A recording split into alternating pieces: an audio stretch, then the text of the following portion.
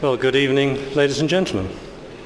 My name is Peter May. I'm the chairman of the Universities and Colleges Christian Fellowship, known as UCCF, and we have organised this 2-week tour where Bill Craig will travel around the country visiting several universities engaged in either lectures or debates. Tonight is the opening event of this tour, and we're delighted that you've come out and braved the wet weather, which is a fairly grey evening outside the last I saw of it, and we look as though we have substantially filled the building. I have taken the liberty of deciding that we won't have, after the formal debate, we won't have questions from the floor. And there were big groans when I suggested that, but those of you who know John Humphrys well know that he asks good questions on behalf of the public. Seemingly almost the students may not know this because it's early in the morning of the Today programme. But the older folk here know very well that John is always pitching in with the good questions, even-handedly asking them both ways. And so the reason we have the 3 chairs set down here is for the latter part, after the formal debate. We're going to assemble our 2 debaters and John Humphrys, and they will have the best part of half an hour to tease out the issues further in a more conversational dialogue style. To have a row, you mean? John's already getting a bit uppity. I suspect it'll be a row. I'm sure it's going to be a very gentlemanly conversation. Church historian David Edwards wrote this: "The gospel comes alive when it's being tested against needs and against rivals." He wrote that Christianity grows strong in the open air. And the whole thrust of this 2 weeks is to bring it into open forum where people can bring their own objections, viewpoints, disagreements, and debate will form a very important part of it, and question times will be a key feature of everything that we do.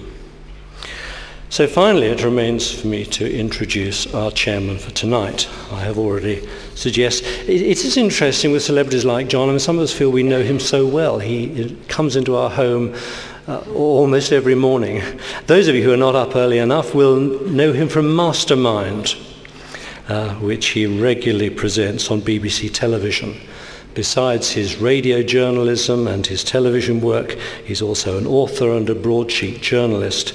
So I imagine that he is familiar to most of us, and it is now my great pleasure to introduce who will then introduce our debaters tonight. Please welcome the Mastermind presenter, John Humphrys. Thank you. Thanks, Peter. Thank you very much. I'm particularly grateful that you mentioned Mastermind. It has to be said, because it's relatively new for me. That I thought I wasn't going to try anything new ever again, and then they asked me about 3 years ago, whenever it was, to do Mastermind, so I thought I'd give it a go. And it's wonderful. I mean, not necessarily the program. I've never actually seen the program, but I can't tell you, particularly since we're here in Westminster, how wonderful it is, because for all of my career, and most of my career, I've been a hack for nearly 50 years, mostly I've been interviewing politicians. And now I'm chairing a quiz, and I'm talking to people who actually want to answer the question. It is the ultimate cultural shock, I tell you. But you do admittedly get some fairly bizarre answers to something. You may know, we do this Celebrity Mastermind thing, and it has to be said that the people invited on to Celebrity Mastermind are not necessarily the brightest coins in the mint, not all of them anyway. And we had one on, I'm not sure whether they broadcast the program yet, but we had one on where we always kick off with a couple of easy questions, to get them in the mood and all that. And I asked one of them, as the opening question, what breakfast cereal do you associate with prison? Yeah, quite so. Yeah, you know what he said? Cheerios. Which, there is a point to it, isn't there? You can see it, maybe he was just commenting on the government's policy towards our... Anyway, I don't know. enough of that. We want to get on to the debate. I don't want to hold you back from these two esteemed gents. You know them, of course, otherwise you wouldn't be here. At least I assume you wouldn't be here if you didn't know them. You know Will Craig, William Lane Craig, to give him his title. I'm not going to run through his CV or anything. That's too boring for words. You know who he is, what he's done, what he believes in. What you may not know, and I discovered this morning, and he may deny this, of course, but too late now, is how he actually got to believing God. And it all has to do with a rather beautiful young redhead at the age of 15. I mean, who sat in front of him in class. You know, I go no further than that. I'll leave it to him to see how much of that he's prepared to vouchsafe to you. What can I say about Lewis? A regular fixture, I'm delighted to say, on the Today programme. He is a great adornment to the national scene. Indeed, he's essential, in my view, to the national scene. You know him? Well, at least if you don't, you should. Acquaint yourself with his work. Buy his book, 6 Impossible Things Before Breakfast, because it's terrific. Well, I think it's terrific, but there we are. He had a faith until he was 15. He was Jewish. Well, he is Jewish. Of course, you don't stop being Jewish. But he practiced his faith until he was about 15, lived in South Africa, left South Africa, no longer believes, as you know. And no doubt he will tell us why. However, we're going to kick off with Bill. And the deal is this. They get 20 minutes each. Then there's a rebuttal, 10 minutes each. Then there's a rebuttal of the rebuttal, 7 minutes each, and then there's a 5-minute sort of summary. So that's how it's going to work. 20 minutes, 10 minutes, 7 minutes, and 5 minutes. That's the deal. And then at the end of all that, we will sit together, the three of us, and see if there are any other issues to explore, or perhaps make it a little more personal, possibly even animated, though I dare say they'll be perfectly animated while they're here at the lectern.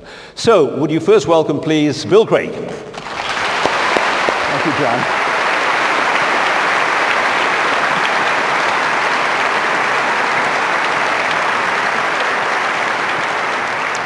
Thank you, and good evening. I want to begin by expressing my thanks to UCCF for inviting me to participate in tonight's debate.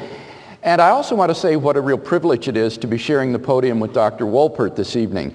And of course, I want to thank all of you for coming out to share this evening with us.